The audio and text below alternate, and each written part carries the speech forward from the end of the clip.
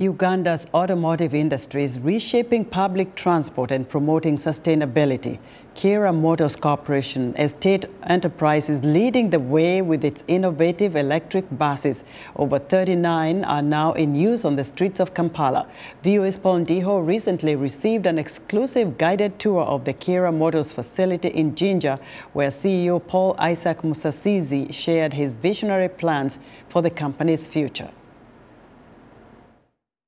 Voice of America was given an exclusive access to Kiira Motors Corporation.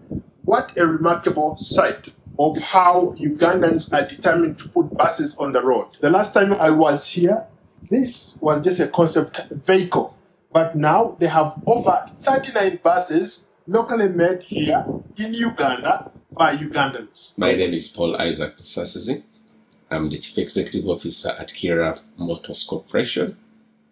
A state enterprise fully owned by the government of the Republic of Uganda that has set up the Kiira vehicle plant. And the Kiira vehicle plant is the biggest, most capable, and most competent bus manufacturing plant on the African continent. How many are you able to make a day or in a month? Yeah, so because it's a line, it's a process. The journey from the machine shop to pre-delivery inspection is 14 days. So what we watch is at the end what comes out a day. So with the current tooling, we are capable of releasing 11 buses. That's the installed capacity today, 11 buses a day. We have the body shop, that is for frame and body manufacturing. The paint shop, which is for protection and decoration. The chassis line, that is where the core assembly operation starts with these parts sourced from international value chains. Then we go to the trim and fine assembly.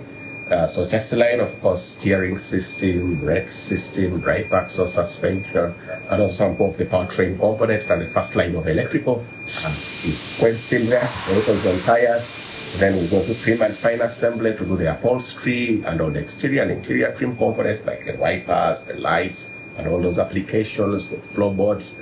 Then we go to the quality inspection and testing, and then we are ready for pre-delivery inspection.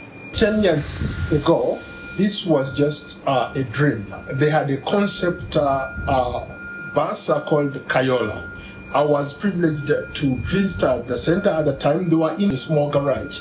Today, they are in one of the largest bus manufacturing plants that I've ever visited.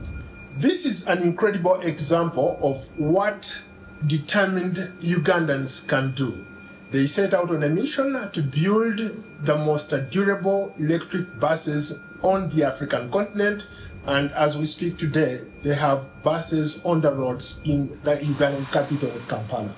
And a tour on one of these branded new buses made by Ugandans. This is the 55-passenger city bus, fully electric. Wow, what a smooth ride. You need energy infrastructure to power the electric buses. So this charger here is used to charge the buses. On an electric vehicle, if you're going to go very fast all the time, you won't go fast. So you need to know what your goals are. Okay? In order for you to go far, you need to drive at a particular optimum speed that will get you the nominal range. If you rev the vehicle quite up and you go very fast, certainly you'll be drawing quite a lot of current continuously, and this will compromise your nominal range. What does this say about Uganda's readiness to compete globally? Manufacturing is critical. And now when we set up the biggest, most capable, most competent bus manufacturing plant with the tech, you see, Industry 4+ tech being deployed here for productivity, for precision tooling to produce world-class products. What we are saying is that we are ready to play in the power industrialization and innovation space. It's very strategic for Uganda, of course, with the leadership of His Excellency, the President, to enable something like this to be in place so that we provide a platform that can draw all these industrial value chains to enable more value addition in the country. That's where you create opportunity, that's where you increase your GDP. When I first talked to you many years ago, this was just a dream. There we are standing right here. Also, even on paper, yes. A decade ago. This is close to a dream come true. Yeah. Has your dream come true? We have made finite steps. We have clear milestones. The plan is in place, but the dream is a moving target. The dream continues to become more apparent as more things get on ground. And yes, have we realized a significant part of the dream? Yes. We are privileged to stumble to see that we are here today. This is just the beginning.